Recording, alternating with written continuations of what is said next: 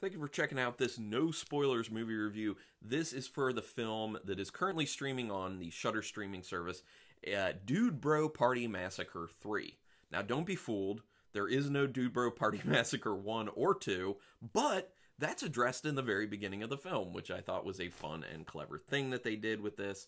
But I'll talk a little bit more about that. So this was a 2015 release. This is a film that's set up to be intentionally ridiculous, over the top, and funny. So there's a lot of comedy to it.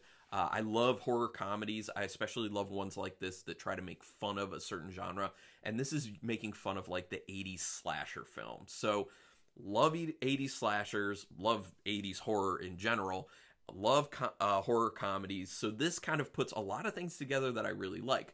Now, I went into this with a little bit of, I went into it being a little bit cautious about how much I thought I would actually like it, because there's so many horror comedies that come out that just don't hit the marks, in my opinion. They're just not that good, to be honest.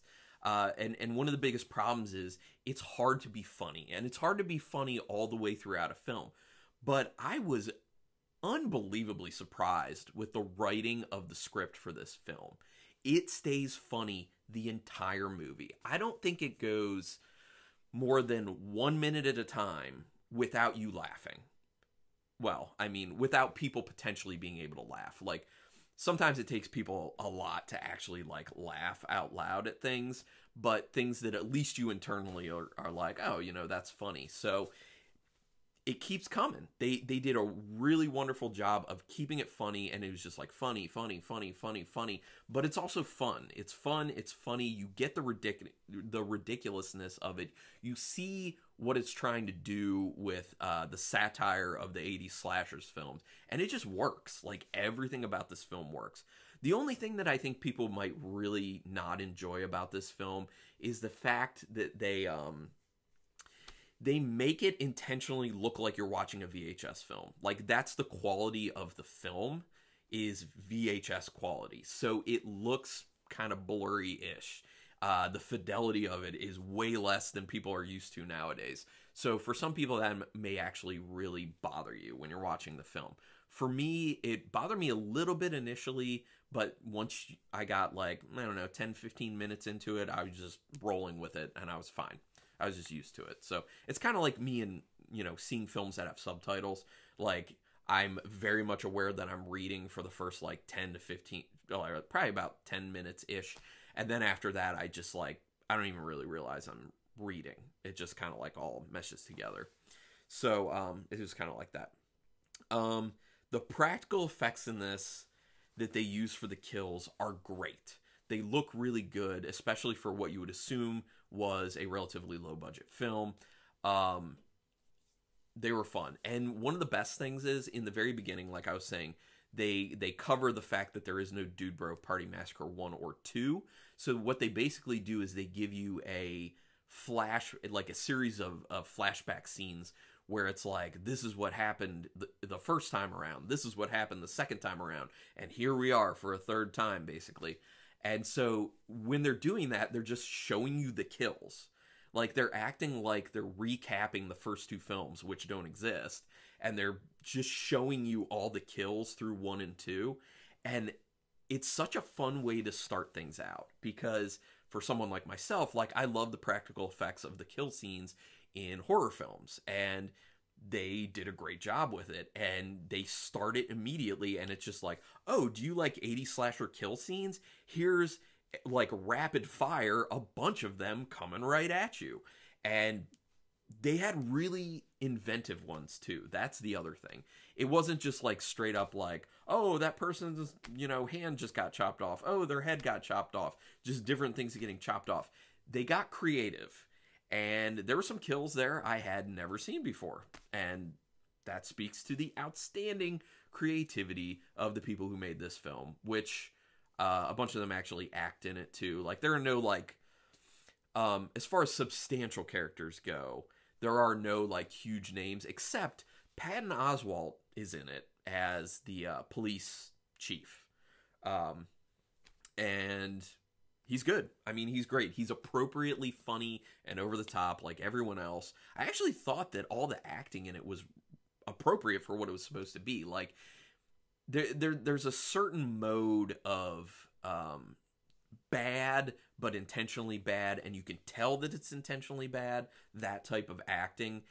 And usually that ends up getting mixed with putting in actual good acting where it feels like you need it in the context of the story.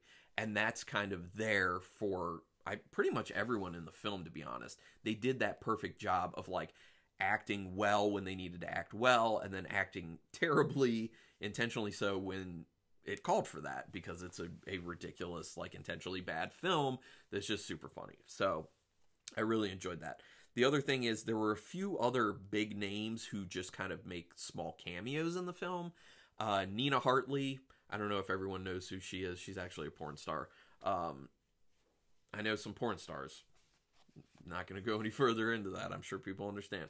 Yeah, so Nina Hartley shows up in it very briefly.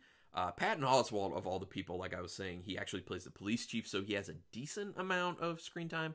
Andrew W.K. is in it. Yes, the has-been musician Andrew W.K. shows up as a character named Ripstick. It's pretty funny.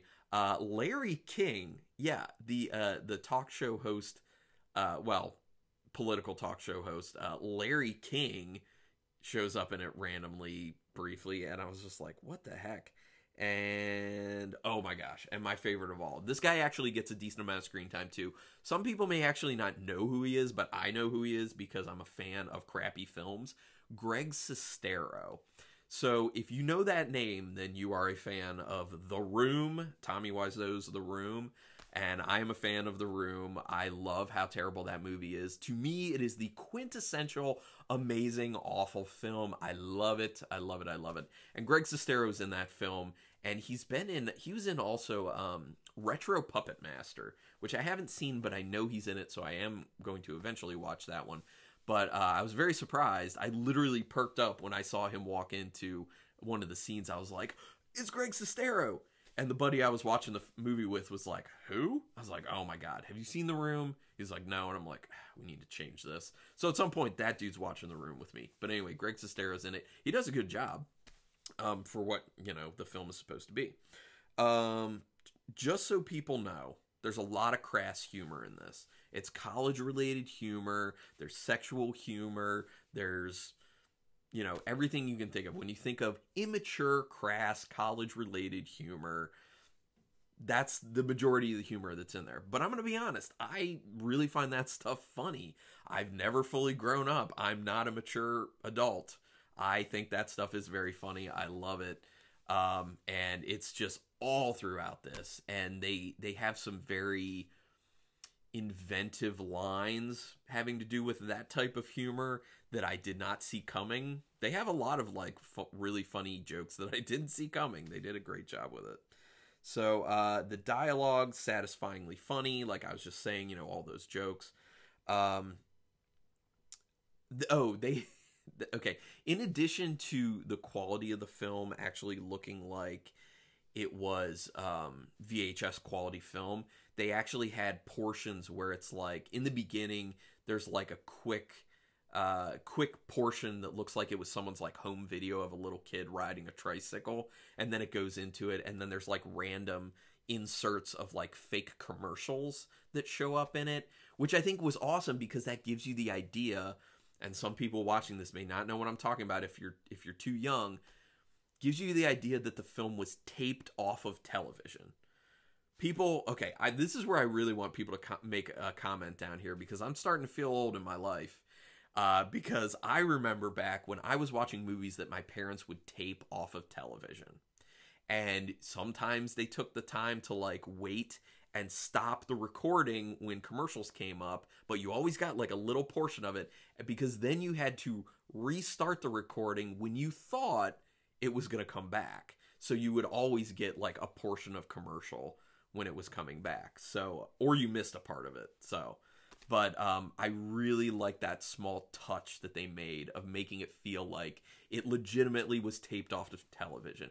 Because for someone like me, being, the majority of my time I grew up in the 80s, I think I was, Well, at my oldest in the 80s, I was like 9 years old or something. But I watched a lot of TV and movies and stuff like that because I think a lot of parents used television as a babysitter in the 80s.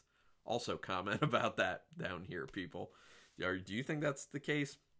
But anyway, I just like that touch. Like, they really tied it in more to the 80s slasher than they needed to, but those cool, fun, inventive touches are really, really appreciated by people like myself. It's just going that extra mile is how I see it. Yeah, and then the last thing I just wrote about this is, like I said, it is hard to keep a comedy funny throughout. It is specifically hard to keep a horror comedy funny throughout, and they did it. They did a really excellent job with that in this film. Actually makes me very sad that there is no actual Dude Bro Party Massacre 1 or 2. Maybe I'll just go back and watch the little recaps in the beginning of the film again. But like I said, it is currently streaming on, or did I say it's currently streaming on the Shudder streaming service? I think I did. But yeah, check that out. Dude Bro Party Massacre 3, a lot of fun. You can tell it's a really low budget film, but the people who did this knew what they were doing. There was a lot of heart there. There was a lot of talent there and a lot of creativity, and I love it. Anyway, yeah, that was it. Any other Shudder films that people think I should be checking out? Go ahead and put some comments down there. You just want to talk about this. Have you seen this film? Do you want to see this film? Comment down here. Give me a thumbs up if you're down with what I'm doing. Really give me hit that, well, don't give me, hit that subscription button. That's what helps me the most. That's what encourages me the most. When I see people subscribing, I'm like, nice, I get it. People get what I'm doing with this channel. People get that I'm trying to bring them as much horror content as I can, going out there, watching films so that people don't have to ahead of time to give you that determination. Is this something that you think you might like? So instead of, you know, spending an hour and a half watching a film, or this one movie had like an hour and 40-minute runtime, you can just watch this for like 13 minutes is about how long this is going to be and decide, does that sound like it's for me? And if it doesn't, hey, there's a lot of time you didn't waste. But anyway, thank you for checking this out, and until next time, keep it brutal.